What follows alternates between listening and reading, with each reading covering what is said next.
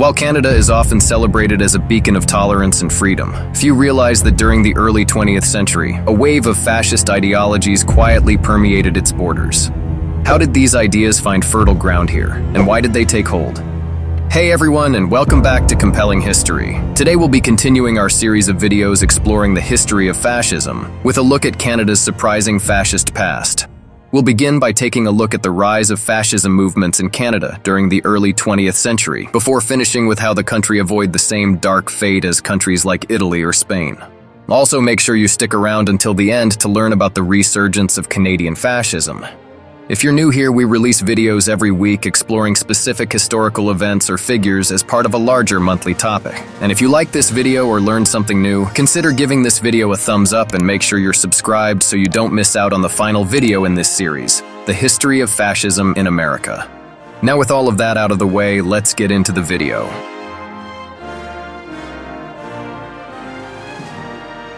In the shadows of the Great Depression, Canada faced a reckoning. Out of the despair emerged a dangerous attraction to ideas that promised strength at the cost of freedom.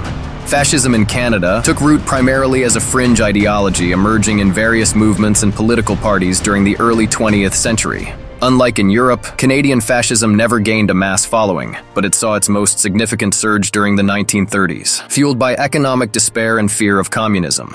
Canadian fascism shared core elements with European fascism, such as nationalism and authoritarianism, yet tailored itself to Canadian concerns, emphasizing anti-communism, xenophobia, and British loyalty. A critical aspect of Canadian fascism lay in its nationalist appeal. Figures like Adrien Arcand, the self-proclaimed Canadian Führer, framed their ideology as a means to protect traditional Canadian values against external threats, including immigration and foreign influences. This version of fascism cast itself not as foreign, but as a patriotic safeguard for Canada, an appeal that attracted some Canadians who felt disillusioned with the state of democracy and economic instability. The Great Depression hit Canada hard, leading to widespread unemployment and poverty, which left many Canadians questioning the efficacy of their democratic institutions. For some, fascism represented a strong, decisive alternative. Leaders like Arcand capitalized on these anxieties, portraying fascism as a movement capable of restoring order and national pride. Arcand's National Unity Party, founded in 1938 as a merger of various smaller fascist groups, became the most prominent fascist organization in Canada. Originally, Arcand established the party National Social Chrétien du Canada in 1934, promoting a virulently anti-Semitic and authoritarian vision inspired by Nazi Germany. His rhetoric resonated with those who feared communism and the perceived erosion of Canadian identity. By using symbols like the Union Jack and rallying around the slogans Canada for Canadians and King Country and Christianity, Arcand crafted a uniquely Canadian brand of fascism that attempted to appeal to both English and French Canadians. The rise of fascist sympathies was not limited to Quebec. Other groups emerged across Canada, such as the Canadian Union of Fascists, CUF, in Winnipeg and Toronto, inspired by Oswald Mosley's British Union of Fascists. Chuck Crate, a young CUF leader in Toronto, organized the party's propaganda efforts, promoting the idea of a corporatist, British loyal state.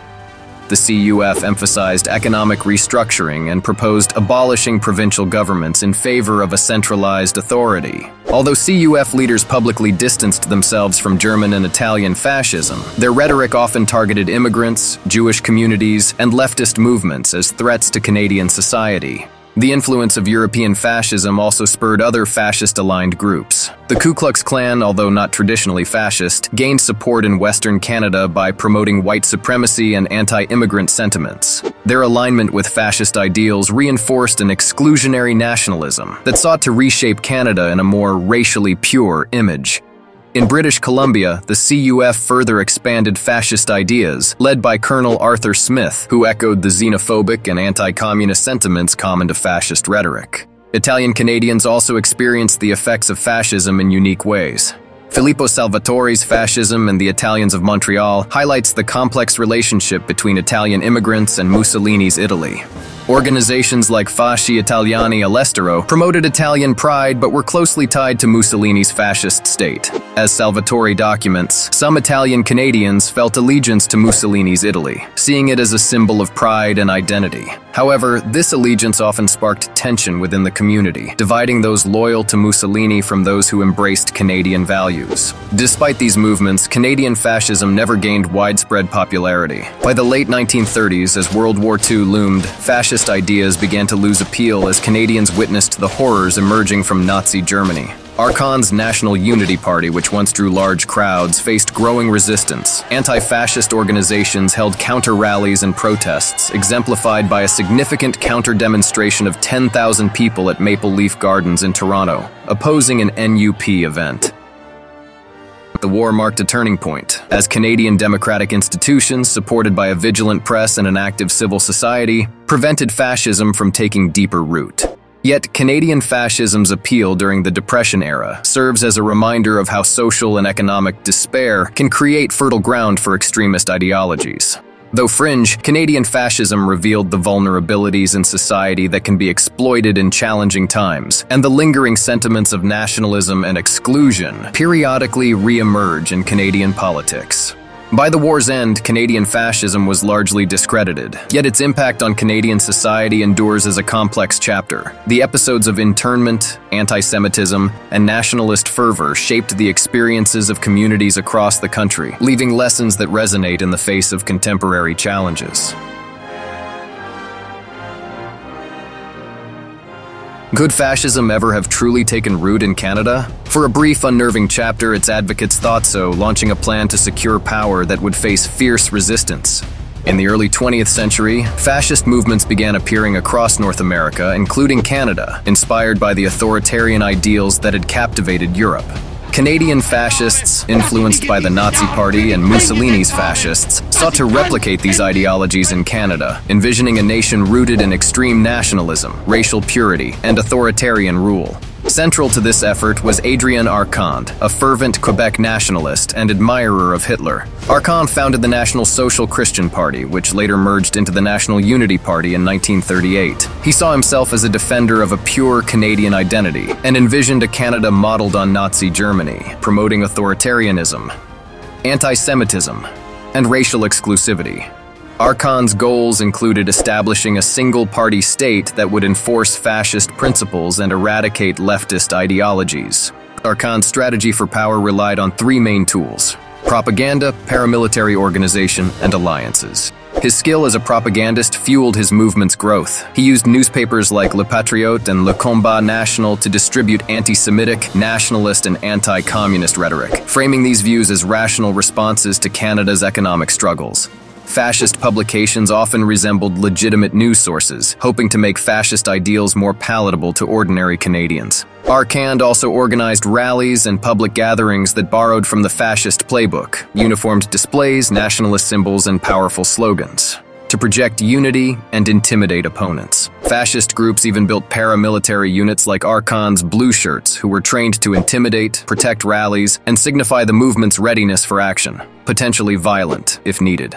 These fascist factions courted young men and veterans frustrated by economic stagnation, offering them a vision of order, purpose, and nationalist pride. The fascists in Canada also attempted to expand their influence by aligning with other right-wing groups. Arcand hoped to build a cross-regional coalition, particularly in Quebec and the Prairies, hoping to merge nationalist factions and absorb smaller organizations under his control. By doing so, he aimed to create a coalition capable of influencing policies, swaying public sentiment, and challenging established institutions. Fascist leaders attempted to infiltrate political parties, labor unions, and religious organizations, targeting conservative factions to bring them under fascist influence.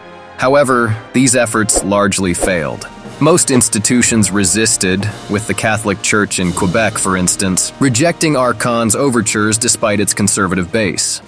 Ironically, despite their disdain for democracy, Canadian fascists sought legitimacy through elections. They ran candidates in local elections, aiming to gain a foothold in government. But while they promised nationalism and anti-communism, their platform ultimately failed to appeal to voters, remaining on the fringes due to their divisive rhetoric.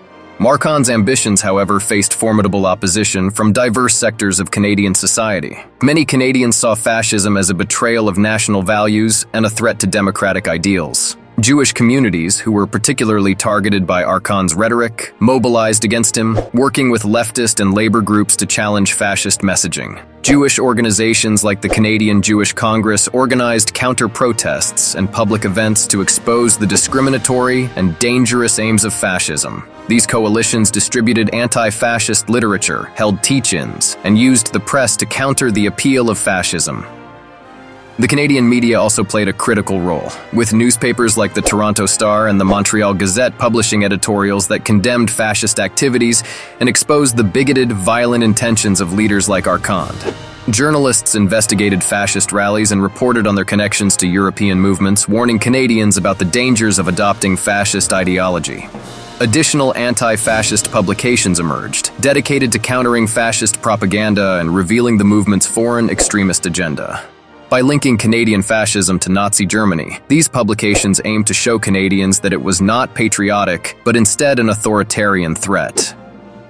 Despite its conservative leanings, the Catholic Church in Quebec also largely opposed fascism. Although some nationalist factions sympathized with Archon's anti-communist stance, most Catholic leaders saw fascism's authoritarianism as a threat to the Church's influence in the social fabric. Their rejection deprived Archon of a crucial ally in Quebec, where he had hoped to rally support for his vision of a Christian nationalist state. Labor unions and leftist organizations were among the fascist movement's most determined adversaries. Groups like the Communist Party of Canada and socialist organizations saw fascism as an existential threat to workers' rights and democracy. Unions organized counter-rallies, distributed anti-fascist literature, and disrupted fascist gatherings. Leftist publications highlighted fascism's anti-labor stance, warning workers that a fascist state would crush the labor movement and undermine workers' autonomy. Through these actions, they effectively framed fascism as an enemy of working Canadians, further isolating the movement from mainstream society. Grassroots efforts also played a significant role in resisting fascism. Community leaders organized neighborhood meetings, teach-ins, and educational events, particularly in areas with high immigrant populations, where people were already aware of fascism's dangers. These local, decentralized efforts were essential in keeping fascism from taking root and ensured that Canadians remained vigilant against authoritarian ideologies. Archon's fascist vision included an authoritarian, racially pure Canada allied with Nazi Germany and fascist Italy. Fascist leaders imagined a one-party state led by a supreme figure, with all opposition eliminated and a centralized government controlling every aspect of life.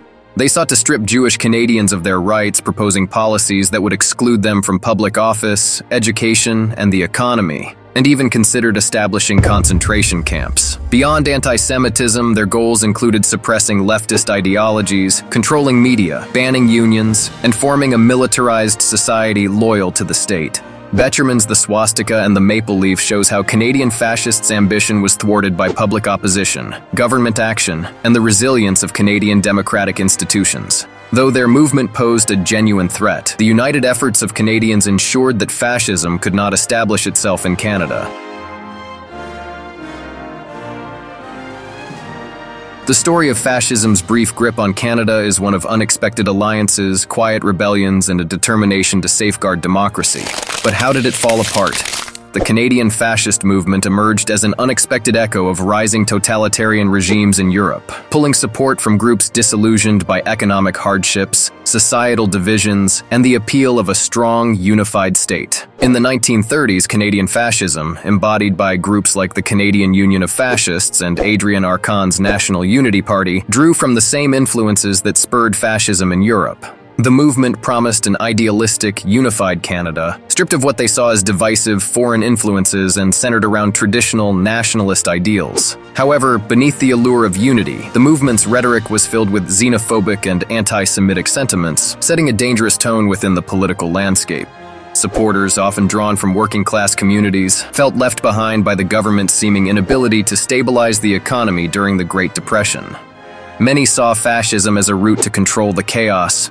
Rallies, pamphlets, and speeches, many of which mirrored Nazi propaganda, circulated with promises of a better life under authoritarian rule, targeting groups they blamed for societal ills. Prominent members, such as Adrian Archon, openly promoted anti-Semitic conspiracies, rallying support with divisive, inflammatory claims. Arcand's publications, Le Patriote and Le Combat National, circulated virulent, racist propaganda accusing Jewish communities of communism, corruption, and control of Canadian media, all with the intent of isolating these groups from society. For a time, the movement gained traction, especially in regions facing economic and social strains. Yet resistance was equally strong. Canadians, while enduring economic hardships, remained largely opposed to the fascist message. Socialists, labor unions, religious leaders, and many average citizens actively countered the fascist rhetoric. Jewish communities especially were vigilant, organizing boycotts against businesses sympathetic to fascists, producing educational pamphlets, and holding events to counter fascist rallies. In places like Montreal and Toronto, citizens rallied against the growing fascist presence, organizing counter-protests to disrupt fascist gatherings and expose the movement's discriminatory intentions. The Canadian Jewish Congress worked tirelessly to counteract Arcand's hate-filled narratives by lobbying for government intervention and organizing public awareness campaigns. Meanwhile, labor unions and leftist groups joined the effort, seeing the fascists as direct threats to workers' rights and democratic freedoms. They disseminated anti-fascist literature and organized gatherings to stand in opposition to the fascists wherever they appeared. For many Canadians, opposing fascism became an act of civic duty, a demonstration of their commitment to democracy. Meanwhile, Canadian fascists sought to make their presence more acceptable by linking their ideology to patriotism. Arcand and his followers appeared in militaristic uniforms, mirrored European fascists' salutes and symbols, and emphasized traditional Canadian values in their propaganda. Attempting to gain respectability, they forged alliances with right-wing groups, veterans associations, and conservative religious factions, attempting to exploit fears about communism and dissatisfaction with the political system. However, even within these conservative groups, Arcand's extreme rhetoric, his open admiration for Hitler, and insistence on a Christian nationalist Canada proved divisive, with many rejecting fascist militarism and seeing it as un-Canadian. Arcand's public admiration for Hitler and attempts to align Canadian fascism with Nazi Germany alienated him further. Canadian newspapers regularly condemned his statements, portraying him as a dangerous radical unfit for Canadian society. In cities and towns, fascist groups like Arcand's National Unity Party formed paramilitary units known as Blue Shirts, modeled after the brown shirts and black shirts of European fascism. Members wore uniforms and held drills in public, presenting an intimidating display of their intentions. To the Canadian public, already wary of such displays, this militaristic posturing was seen as an affront to Canadian values. Local law enforcement began monitoring the group's activities closely to prevent violence, as tensions frequently arose between the Blue Shirts and anti-fascist activists. The press, labor unions, and community organizations condemned these groups as a threat to democracy, comparing them to European fascist militias and questioning their true motives. The controversy surrounding the fascists' actions deepened when Arcand began propagating conspiracy theories that depicted Jewish Canadians as part of a larger communist plot against Canada. This rhetoric was widely rejected by Canadians, who, despite the nation's economic struggles, saw the baseless scapegoating of Jewish communities as both unwarranted and divisive. Media outlets took a strong stand against these conspiracy theories, discrediting them as unfounded and denouncing Arcand as an extremist. Canadian newspapers ran scathing articles against Arcand, frequently highlighting his open admiration for foreign dictators and painting him as a fringe figure with no place in Canadian politics. Public backlash against Arcand and his followers only intensified as suspicions grew that his sympathies lay more with Nazi Germany than with Canada. By the onset of World War II, Canadian fascism's popularity had waned significantly. The movement's rhetoric, increasingly at odds with Canada's support for the Allies, alienated many of its previous sympathizers. The government responded by banning the National Unity Party under the Defence of Canada regulations, which gave officials the power to curtail activities deemed a threat to national security. Arcand and other prominent fascist leaders were detained without trial, spending the war years in internment camps. Arcand, along with other detained fascists, spent much of the war at the Petawawa military base, with similar detainments in New Brunswick for other fascist organizers. The arrests were met with widespread approval, and Canadians rallied behind the government's swift action against groups seen as dangerous to national unity. The public rejection of fascist movements continued after the war. Reports of Nazi atrocities that emerged as the war concluded further diminished any sympathy for fascism in Canada. The stigma surrounding fascism grew so intense that even former supporters found it nearly impossible to reintegrate, with many facing social ostracism and difficulty rebuilding their lives.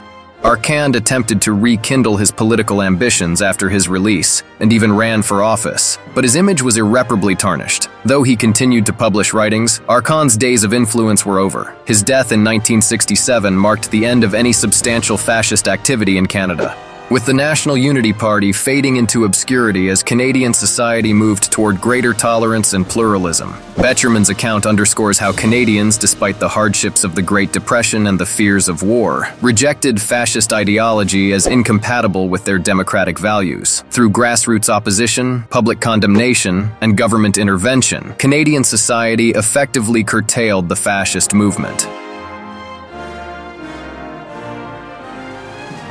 As promised earlier in the video, we'll also take a quick look into the resurgence of Canadian fascism. In contemporary Canada, fascism has evolved from its overt manifestations in the 1930s to more subtle and insidious forms.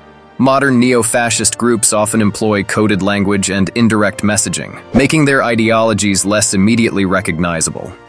These organizations exploit divisive issues, leveraging social media and other platforms to propagate narratives that pit citizens against one another based on ethnicity, religion, or immigration status. By tapping into economic anxieties, nationalistic sentiments, and fears of societal change, they attract individuals toward more radical beliefs. A notable example of this evolution is the so-called Freedom Convoy of 2022. Initially presented as a protest against COVID-19 mandates, it attracted individuals from various political backgrounds concerned about government overreach and economic challenges. However, the movement quickly became a breeding ground for far-right ideologies, incorporating elements of Islamophobia and anti-immigration sentiments. This convergence of grievances and extremist views has led to a growing voter bloc, rallying behind certain political figures, with some individuals even seeking political office themselves. Despite these challenges, resistance to such ideologies remains robust in Canada. A network of anti-hate organizations and advocacy groups actively monitors and combats these movements. Civil rights organizations, grassroots coalitions, and government-led initiatives like the Canadian Anti-Hate Network work diligently to expose hate groups and educate the public on recognizing fascist rhetoric. Canada's legal framework also plays a crucial role, with laws against hate speech and discrimination helping to curb open calls for violence and prejudice. While Canada is not immune to the resurgence of fascist elements, the country's active populace and legal measures serve as significant deterrents. Global movements against fascism and authoritarianism further highlight the risks these ideologies pose to democratic values. By remaining vigilant and supporting inclusive policies, Canadians play a crucial role in ensuring that fascism does not gain a lasting foothold in the nation. Thank you so much for watching our video on fascism in Canada. We hope you enjoyed this video and are looking forward to the final video in our series exploring fascist movements around the world. Don't miss our video next week exploring the history of fascism in the United States of America. Before you go, make sure you like and subscribe if you enjoyed this video and want to see more history-related content. This channel isn't possible without the support of viewers like you.